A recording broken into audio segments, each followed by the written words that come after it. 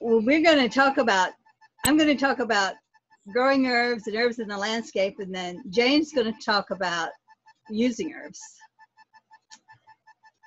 So first we'll define what herbs are. And really, herbs are any plant that's used for flavoring or fragrance or medicine or other domestic uses like repelling pests and dyes. And when we say, usually think of herbs as annuals and perennials, but when I say any plant, it could be a tree, a shrub, it could be a fern, a lichen, any plant.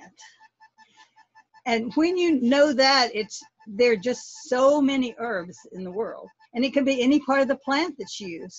It can be the root, the leaves, the stem, the flowers, or the seeds that are used. And people always ask, well, what's the difference between an herb and a spice? Well, you see with this big definition of herbs that spices are really just a subset of herbs. Practically speaking, we usually think of plants where we use the seed or the root, the seed or the bark as spices, things like cinnamon and nutmeg.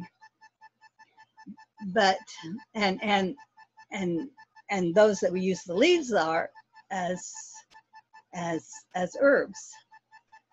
And we think of herbs as growing more in temperate climates, and spices as growing more in tropical climates. But really, it's a fuzzy concept, because you think of a plant like cilantro, where you use the leaves in flavoring, we consider that an herb, but its seed is coriander, which we consider a spice.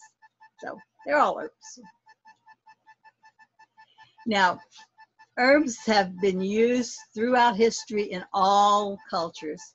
And in fact, even before written history, anthropologists have found cave drawings where the Stone Age people were using herbs as medicine. The Chinese were the first to write about herbs 5,000 years ago, and the Greeks and Romans used herbs for healing them. The Egyptians used herbs as medicine and also for embalming, and there are herbs all over the Bible, references to herbs. By the Middle Ages, they were being used to just about all the ways we know about today, for healing or trying to heal the sick, for flavoring food, or maybe covering up the flavors of food that were starting to spoil at times when they didn't have refrigeration. They used them for repelling insects. They used them for dyes. And that remained pretty much so. And when people came from the old world to the new world, they brought seeds and cuttings of those plants because they needed those to take care of their families. But when they got here, they discovered that Native Americans were using plants that grew wild in the New World for healing and sometimes for flavoring food as well. So up until the time, World War II or so, and even later, like my grandmother she had her sage that she used for sausage and for dressing, but she also used sassafras. So she was using both European herbs and she was using native herbs. She had the sassafras that she made a toothbrush with, and also stuck twigs in her dried apples to keep the bugs away. And around about, I guess at the end of World War II, when people were moving more to subdivisions, they had less land, they stopped cooking, they stopped growing vegetable gardens, people stopped using herbs as much. And then about 15 to 20 years ago, that interest was renewed a lot. And people discovered that herbs really contribute so much to the flavor of food. And I think it's part of growing your own food, part of local growing, knowing where your food comes from, has made growing herbs more exciting for people. And I think it's people want to know where their food comes from. And fortunately for us, herbs are pretty easy to grow in this area. Even though we aren't the Mediterranean, where a lot of the culinary herbs come from, we still can grow these herbs if we give them what we need. And we will talk about all of them, these topics on growing herbs as we go along.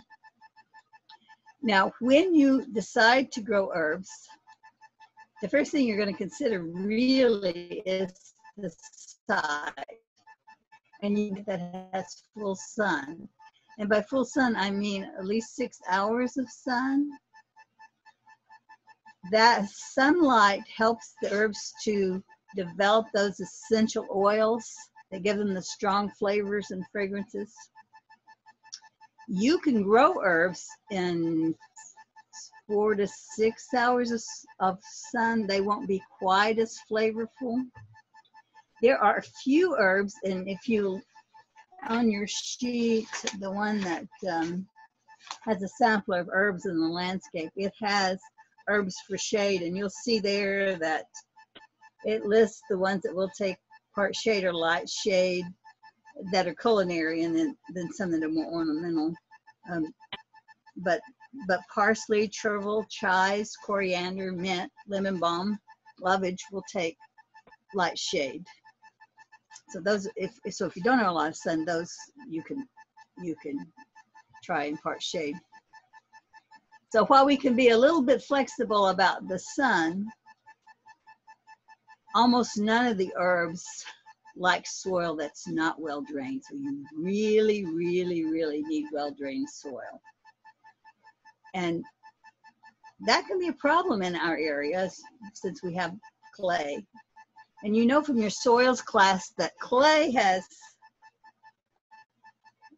real tight, small particles, and sand, of course, has bigger particles. What you want to do with your clay soil, and actually if you had sandy soil, this would work well too, is to add organic matter. So compost is the best thing you can do to add to your soil to help to make it drain. And most things, not even herbs, but especially herbs, most things like well-drained soil. So add compost to your soil. If despite everything you do, you still don't have a good place in your yard for herbs that's well drained enough, you can always grow in raised beds. Herbs do really well in raised beds or in containers. And I should say that some herbs, and I'm thinking specifically of lavender, really, really, really like well-drained soil. So much so that people put extra rocks in the hole. And I know Jane has used, I can't think of the name of the product, but it's like when the rock is, Jane, okay, we can't hear Jane. Right. Can you not hear me? Yeah, now I do.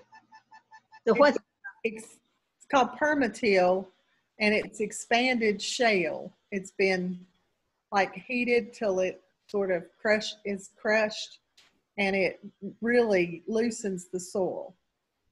So that's a product used to help make it well drain. And you can also get something called dirty rock to put in with your soil. And that's just as it comes from the quarry before it's sorted. Yes. Now,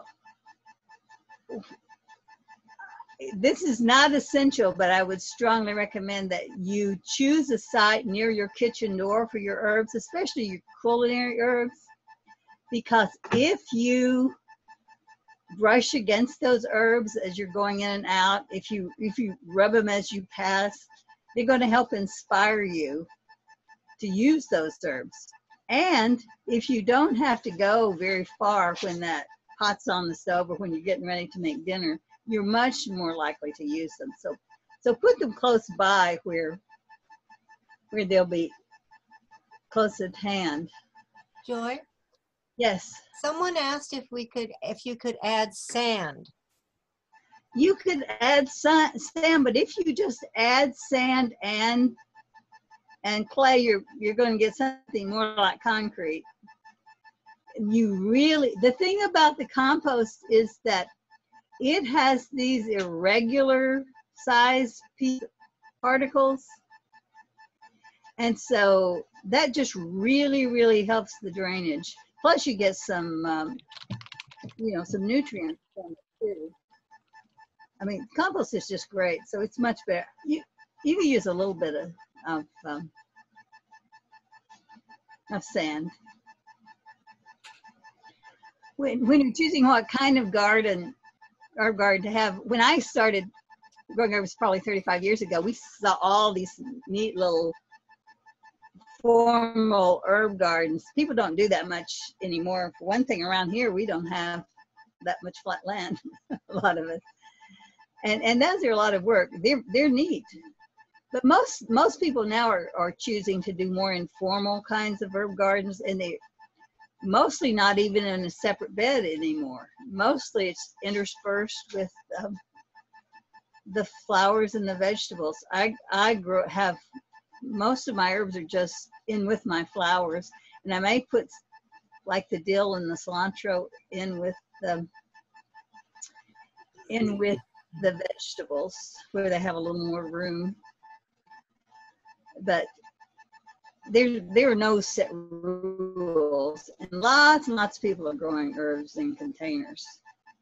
That's one of the favorite ways to grow now, and you can see lovely examples all over.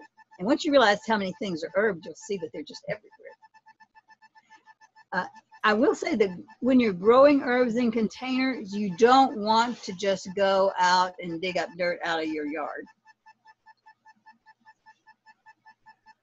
You need to put in a soil mix so you'll have that drainage. Now, Jason Reeves, who's and Melody's, who's director of the Util Trial Gardens in Jackson, and who does hundreds of pots every year, has a tip for people. He spoke to SAPs. He's spoken several times, but one of his tips the last time he was here was that for these containers, he does use 10% garden soil and 90% soil mix. The reason for that, he said, is because they retain water just a little bit better than if you just used entirely soil mix. So I've been doing that lately. I use a good quality soil mix that's got peat and perlite. I don't use Miracle Grow because I want to control the fertilization, because herbs don't need much fertilizer. And I get big bags of soil mix from Mize, and lately they've changed brands, so I don't have a concrete brand to recommend to you right now.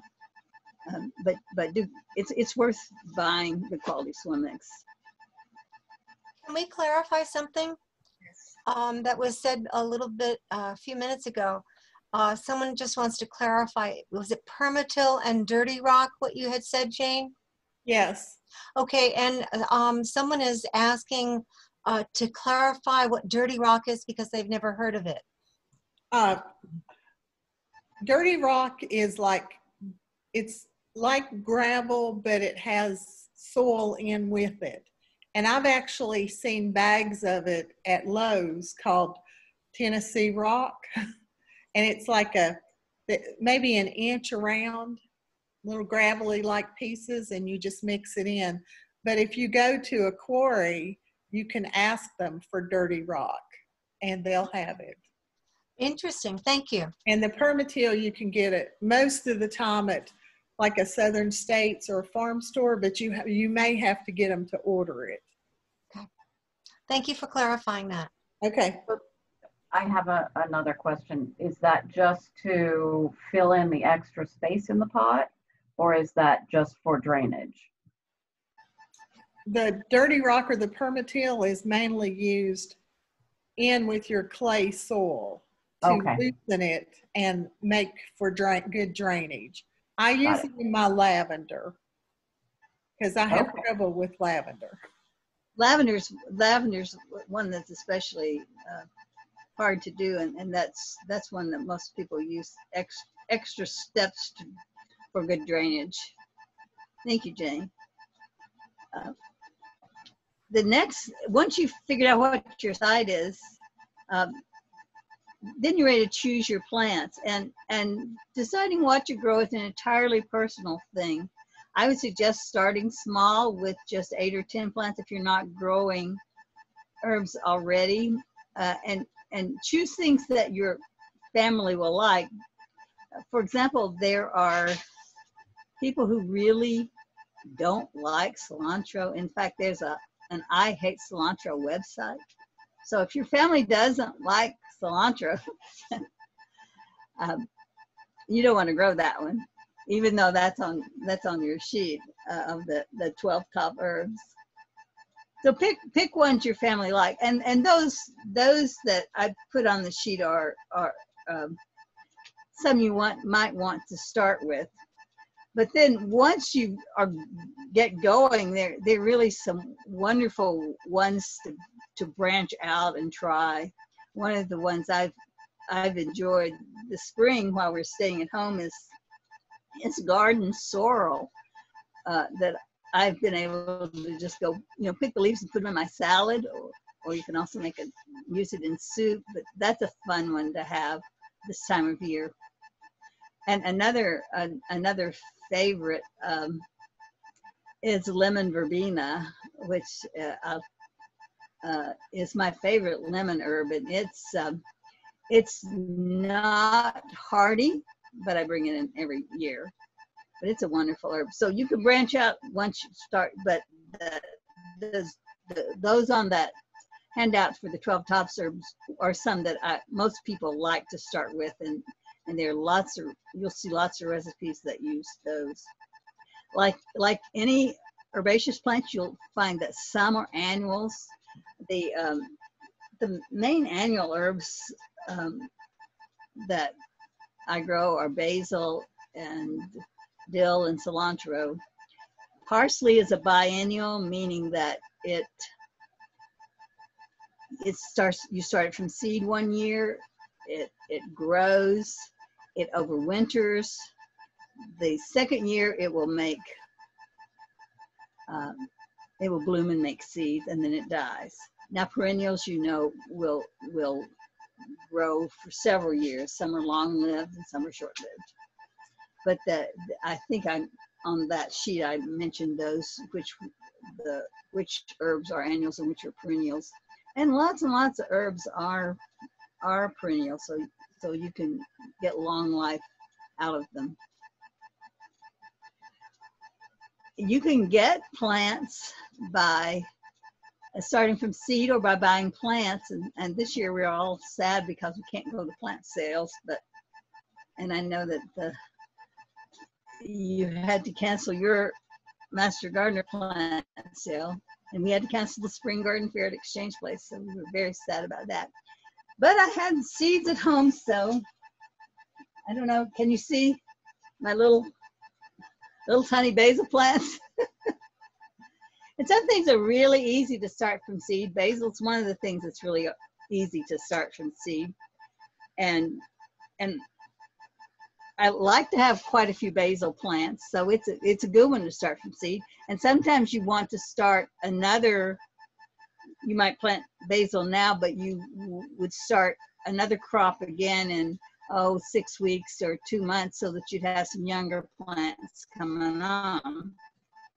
I do that sometimes. Sage, chives are really easy to start from seed, but you may not want, that many chive plants, so you can share with a friend, or I have lots of seeds in my refrigerator from year to year, if I don't need them all right then.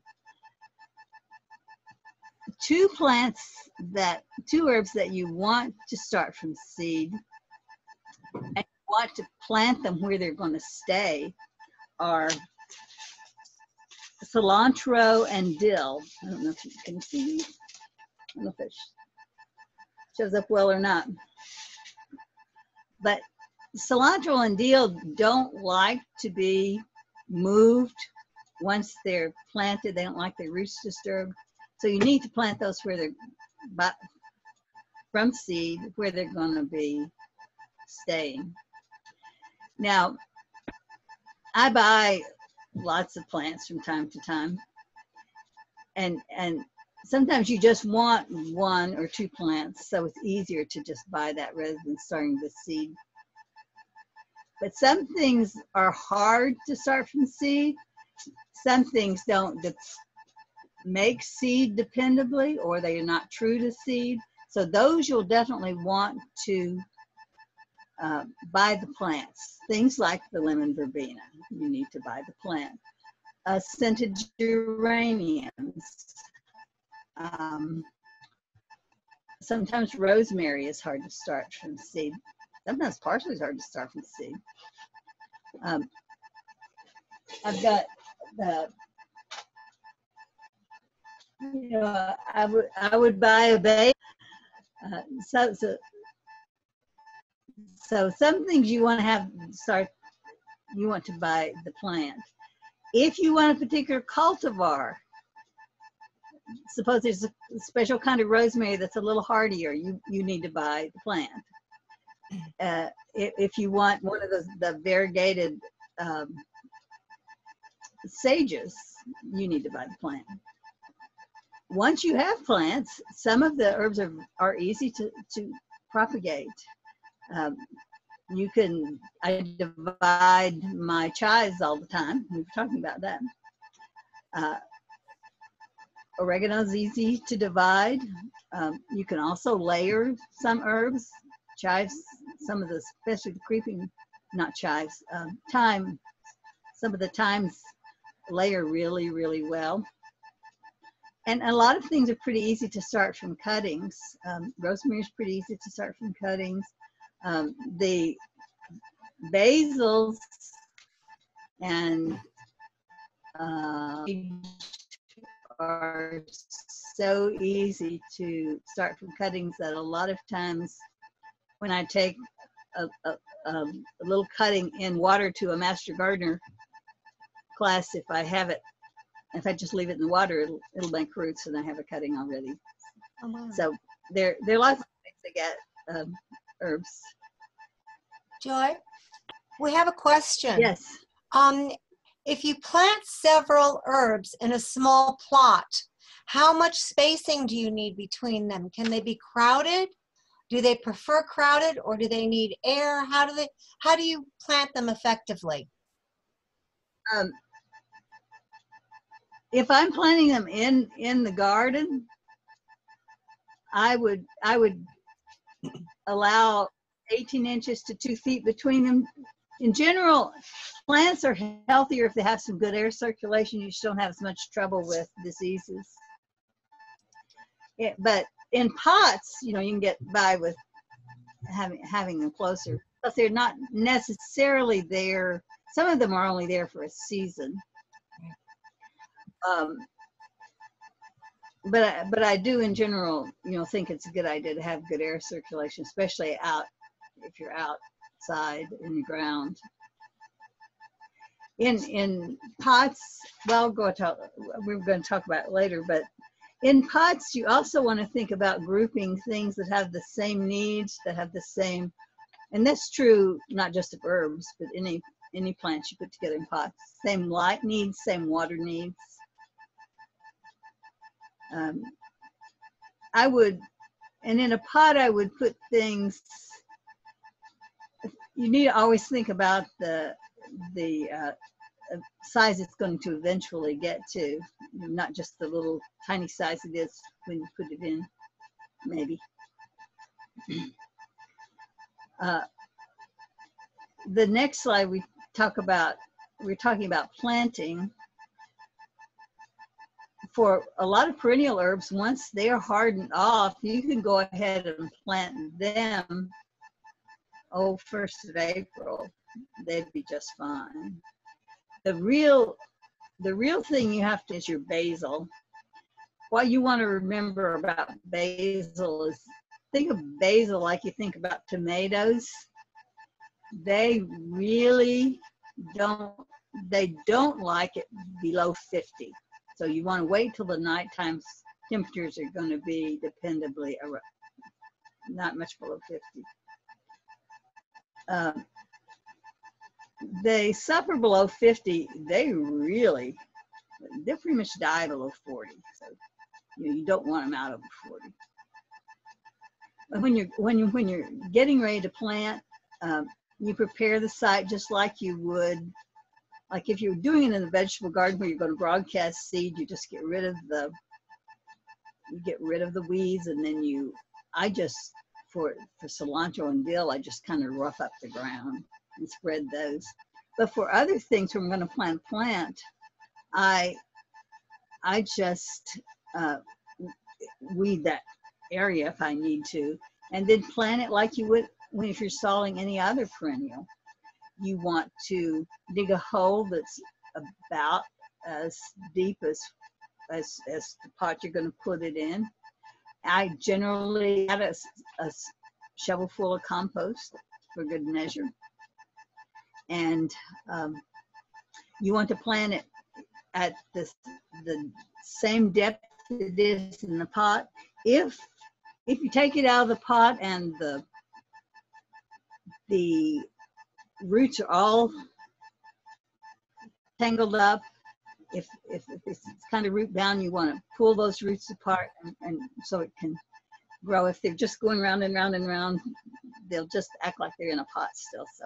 So separate those roots and get them so that they can take up moisture. And I just kind of firm it with my hands then, and be sure to label the plants, because you'll forget. For you want to water it in really good when you plant it, and then water. I water good when I plant it. I'll usually water once or twice good that same week, and then maybe once the next week, and taper off. In general, herbs should get about an inch of water a week. And it's some things, once they're established, are really, some herbs are pretty drought tolerant, but the basils and the dill the annual ones may need a little more water if it's droughty time. But in general, about an inch a week. I will say for pots, it's a whole different ball game, because you just kind of have to watch your things in containers, because they can, if they're in sun, they can dry out really, really fast. But whether you're watering in the ground or in a pot, you always want to water thoroughly. None of this, quarter of a cup on it. Water until it comes out. And if it's dried out, you may want to water it and then wait a half an hour till that peat's kind of woken up, and water it again so that you get it really watered well. And but you water well when you water. I mulch my gray herbs. You'll see on the photo the gray herbs, the herbs like lavender and rosemary and sage with those granite chips, or you can also use pea gravel. I like that better for them than using any kind of an organic mulch. If you use, wood chips, or if you use shredded leaves, you want to always make sure, not only for herbs but for any kind of perennials, that mulch is not up against the stem of the plant, because that can cause rot. So you want to make sure it's out. But the thing that the crushed granite or the pea gravel does is that it not only acts as a mulch and helps keep the weeds down, but it also keeps organic matter, debris from splashing up on the plant. So that can help with keeping help with disease prevention. Joy, we have a question. Someone is asking about if plants do well, if herbs do well in self-watering containers. I don't know, but I kind of doubt it. I mean, some of them might do just fine. Things like rosemary in containers are a little bit trickier. They kind of like to almost dry out, but not quite, and that's sort of. But the thing is, if you've got well-drained soil, if you've got a well-drained potting mix, that can be it's really forgiving. So if you've got if you're well-drained, you can get by with a lot of things. But I guess I've never used self-watering containers. Maybe I should.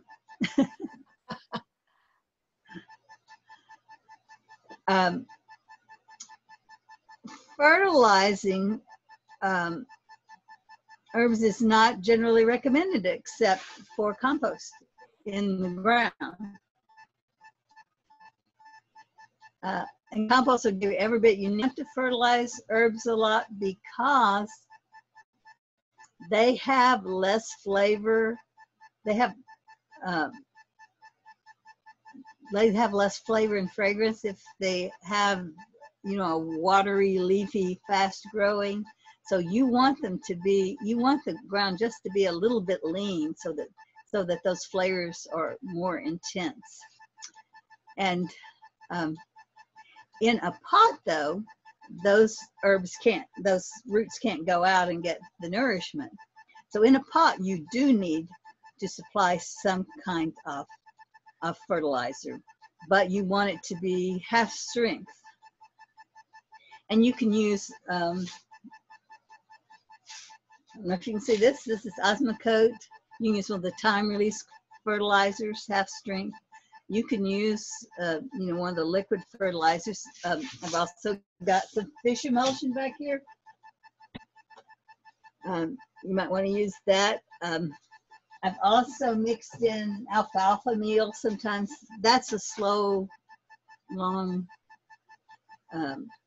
that's a kind of a time, long-term thing. So I'm gonna boost right away.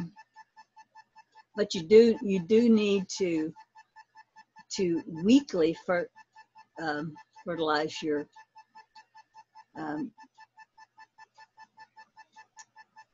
herbs that are in pots. I don't know if any of Gardeners-Greene's greenhouse, she used to say, and she did this for everything. She would say she fertilized weekly, W-E-E-K-L-Y, weekly, W-E-A-K-L-Y. Joy, we have another question. I have the same problem. Jerry is asking this too.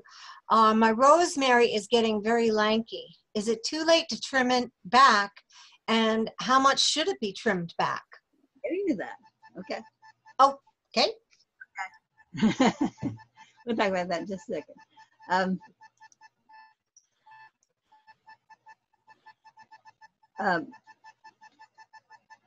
the things that are going to be the biggest trouble as far as spreading is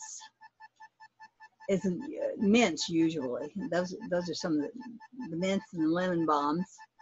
The mints people often grow in containers so they don't have to worry, or in an area where it's got a natural boundary like a sidewalk. We can control it that way. So I've seen also people even immerse a plastic pot in the ground and put mints in that. Sometimes they'll even manage to get out with that. But that can help with controlling mint. Other things that are a problem are the garlic chives and some other things that spread seeds so enthusiastically. And for that, the best thing to do is just cut off those seed heads, those blossoms once they're spent before they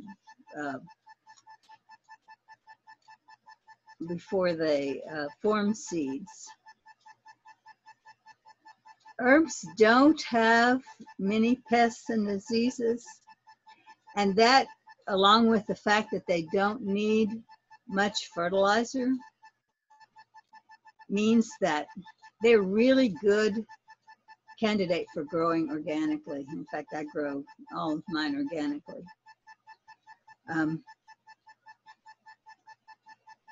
However, after I said they don't have any pests and diseases, I'm going to show you, this is a pest on this four-line plant bug. And the mature on the left side of your screen is the four-line plant bug. And on the right is the nymph. Right now in my house, right outside the door, I've got the red nymphs. And they make these little, about 1/16 of an inch. You can see some of the pattern. Of course, this is enlarged on the leaf there. They're sucking, and I had the question. One reason I wanted to show you this is because this is a question I've gotten before. What's on my mint? And these four-line plant bugs attack a lot of different plants, but they really like things in the mint family. What they feed, and then they lay their eggs, and then they're gone. And so usually what I do is nothing. And in 6 weeks, I can just cut off that ugly part. You can try to clean up debris afterwards and keep them down without using chemicals. And I don't like to, but you may see these. That's not uncommon. Now we're going to talk about harvesting and pruning. Herbs like to be pruned, and harvesting is a way of pruning. And when you harvest your herbs for use, you need to think about how, think about it looking good. I don't know, I've got a rosemary here. Anytime you harvest, can you see it? I'm not sure if you want to cut above a node. You don't want to just strip the leaves, but you want to cut above a leaf node.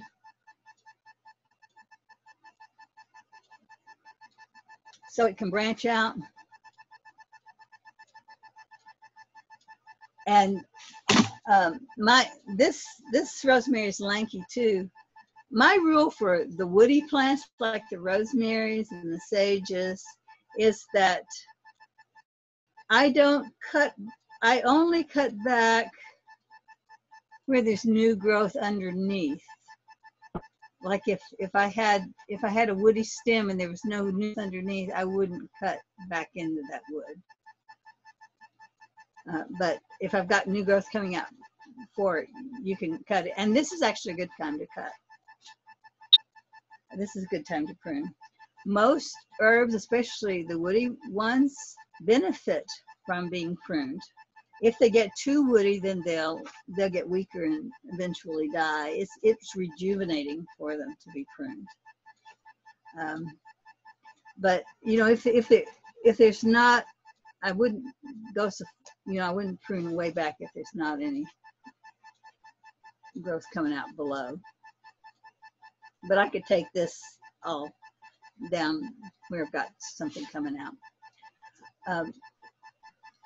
In general, they tell you not to take more than a third off at a time, but I could do these, you know, the three. I could do the biggest ones and then come back and do, in a couple of weeks, do the others. It's a different case with things like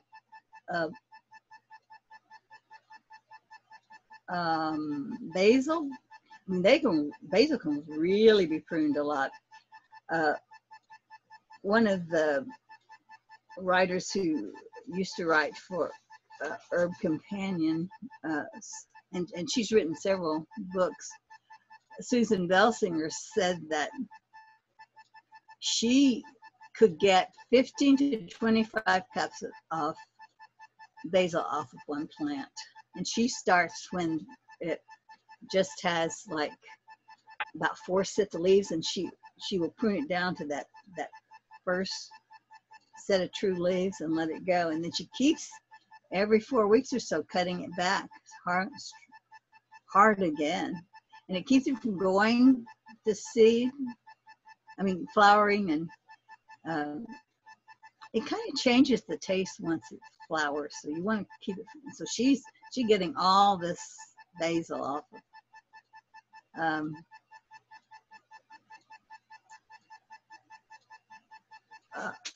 From just one plant. But I did want to say for harvesting chives. Joy, can we go back to basil for a second, please? We have a question about basil. Someone wants to know how you get big bushy basil plants. Okay, you get it big and bushy by pruning hard. Let's see. This one, this is a little tiny one. I don't know if you can see it.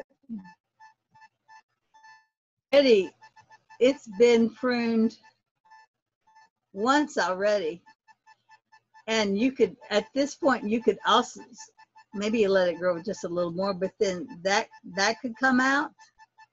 You know, each one of these where it's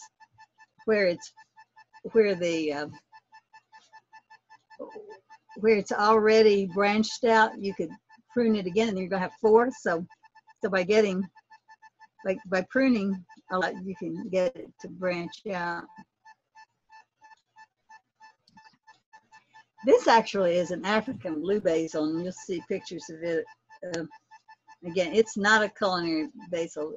It's a really pretty decorative basil, but mine will get really big. Mine will be 2.5 feet sometimes, depending on weather. I was going to say for chives, when I prune chives, I prune them all the way back to the ground, to the base of the plant, because otherwise, if you just take the tips, you'll get a little brown place where you've cut. So grooming it looks nicer to do that. If you're pruning, you're harvesting parsley, you want to go back to the ground and harvest the whole stem, but also do it on the outside because it grows from the inside. So as long as your insides, you want to leave your inside to grow. Now herbs,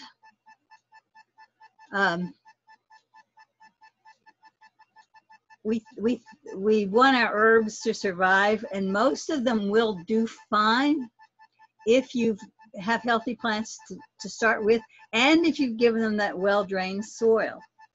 Starting with a healthy plant and having well-drained soil is the most important thing to remember. And I also usually end up leaving the top parts, you know, the dead branches. That seems to help a little bit. Also, you want to not fertilize, because I wasn't going to fertilize anyway, but not prune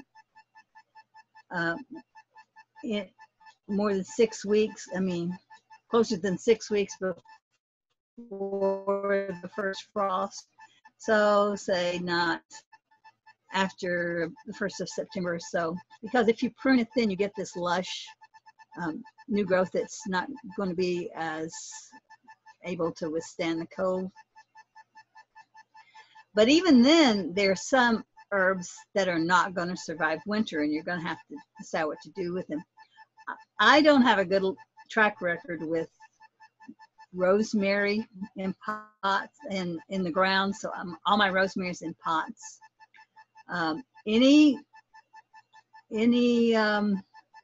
tender perennial that I want to be sure I keep is in a pot, like the lemon verbena, the geraniums, the sun geraniums, the my Spanish lavender, the African blue basil, and the Mexican bush sage. I always try to bring in, because there have been some years I couldn't find those locally, and I bring in all those tender perennials and the bay. And I have a list of, I've made myself a list of things that can take it down to 32 and things that can take it down to 20. And I put them down on days when it's sunny, but otherwise they're in the window, and they're in the basement, so they get, it's more moisture than upstairs. So they do pretty well there.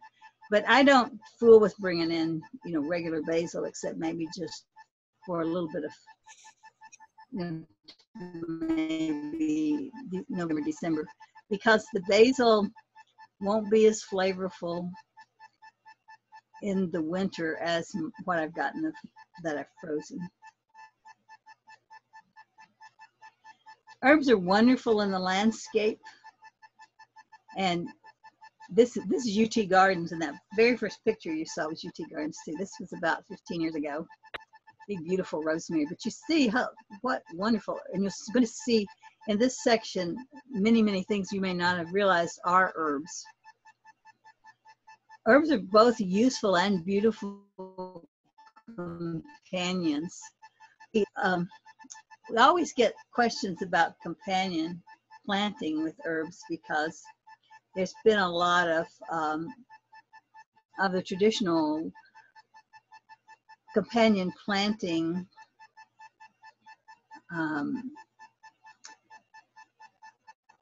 recommendations that had to do with herbs repelling pests. Now companion planting in general is a big topic, and really means that one plant or 2 plants, 3 plants benefit in some way by being together, either by being more productive or by in some way keeping pests away. And the whole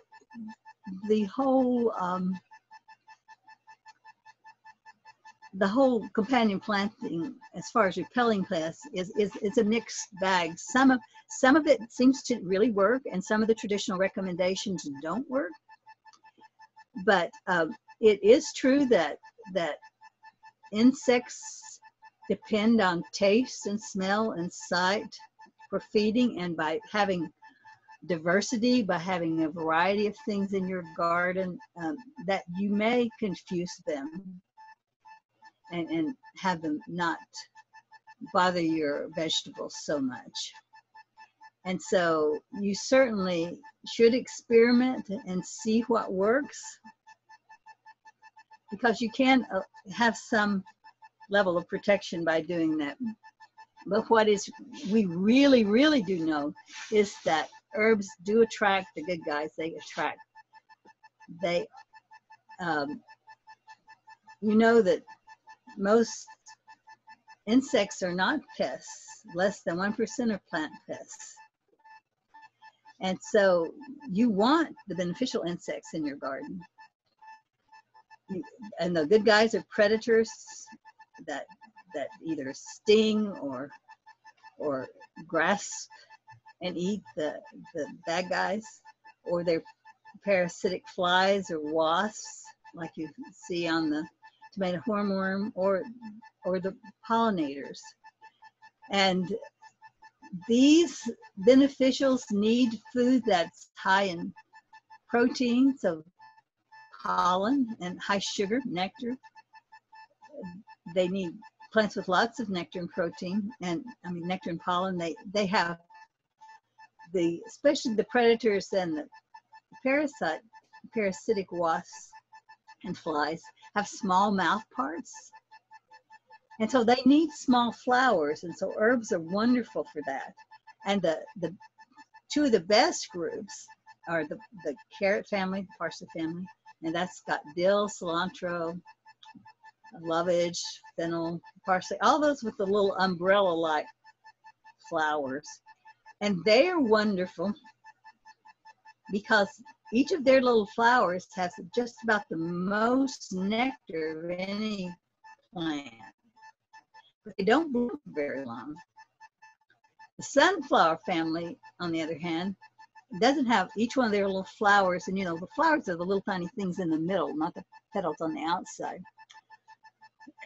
Each of their little flowers have a lot of nectar, not as much as the carrot family, but they bloom over a much longer period of time. And the sunflower family aster family is huge.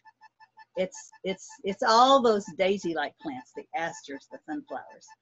It's tansy, it's chamomile, yarrow, artemisia. It's some things you probably don't realize, like goldenrod, are also in that family. It's an absolutely huge family.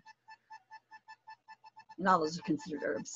But the mints, and when I say mint family, lots of herbs are in the mint family. The rosemary, basil, thyme, lavender, all in the mint family. The mustard, borage, and mulleins are also great for beneficials. And some of the beneficials are really good for leaving those stems because they can overwinter. The beneficial parasitic wasps and other beneficials can overwinter in their stems. So it's good to leave those stems for that reason too. And herbs are, so many pollinators on herbs. Herbs love, so many bees love herbs. See all of these butterflies on herbs. And bumblebees. Some herbs are superfoods too. The two you just saw, the anisissa, the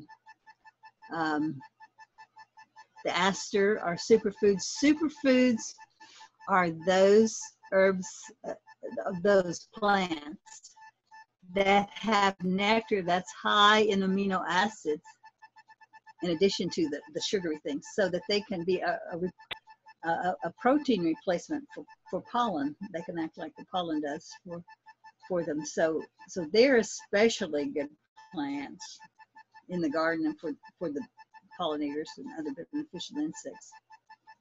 But anisissa, the asters, bee balm, Joe Pyeweed, boneset, the perennial sunflowers, goldenrod are all considered to have the superfood nectar. And this is, on your left is the African blue basil, and on your right, Mexican bush sage. And I will say the African blue basil is blooming in my garden until frost. And so it's there for those late bumblebees when that and the asters, the aromatic asters, when nothing else is there much. And then you want to think about the caterpillars. Some people call these parsley worms, but caterpillars of the black swallowtail. And you need to just plant enough parsley for them too. Usually, I've had them eat it down and it'll come back. But they need the food too. And I really think that pesticides and beneficials don't mix. And you don't want to be using, you eating these herbs, you don't need to, home gardeners don't need to use much pesticides at all. And even, quote, organic pesticides can be very harmful to a lot of pollinators, to bees especially. Lots of the native bees. So observe your own garden, experiment, see what works. And keep your eyes open. You'd be amazed that we often just see the flowers and don't take a minute to really concentrate on the little insects that might be there, the little bees, the ladybugs. But besides the good they do, the herbs are just beautiful. In fact, I think it was Jim Wilson, who used to be on the Victory Garden, you may remember, used to say that in one of his books, he said that so many herbs have been grown so long in the perennials section, we've forgotten their herbs. Well, this catnip was the perennial plant of the year, but we use herbs with our vegetables, and so many with flowers. Yarrow, coreopsis, salvia. And you'll notice a lot of these pictures will have an insect on them. Another one of that African blue basil. The Mexican bush sage, which dries wonderfully and just looks pretty much like that. Pineapple sage, which hummingbirds like. You know, there's 700 different salvias. You can make a tea out of them, pineapple sage too. The oreganos, the monardas, bee balms, so many different kinds of thyme. And you see all the variegation here. Jim Wilson also said that herbs had more gray plants than any other group of plants. So you see the Sanolina and Artemisia, lamb's ear. The one on the right is southernwood, which is an Artemisia too. But, and then the herbs with the blue-gray colors. And so many people now are using thymes as ground covers. They'd ever cook with all that thyme, but herbs make wonderful ground covers and edgings. And then I want to say just a little about native herbs. There's so many herbs that are wildflowers and native plants that are considered herbs. You know, witch hazel has been used in cosmetics for the skin for years. Spice bush, actually the spice people used as spice. A friend of mine had collected some one year and used it in a pound cake, and an elderly friend of her mother's came over and she served her piece, and she said, "That tastes like just what my mother used to make." So people had been using it kind of like allspice. But and of course it's a host plant for spice bush swallowtails.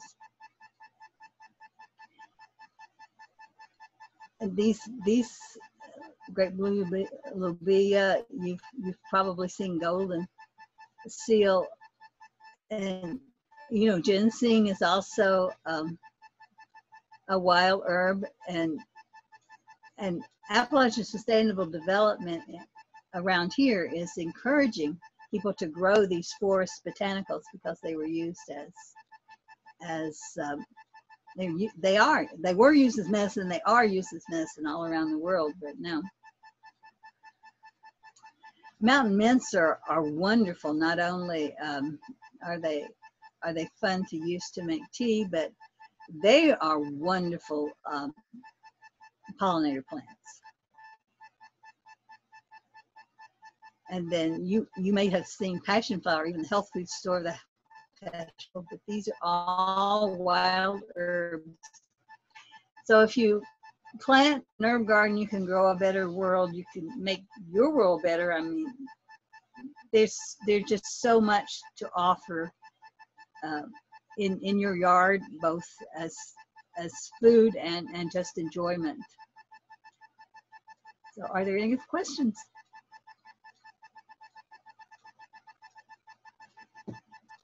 I think we kind of answered most of the questions as we went along, which was really good.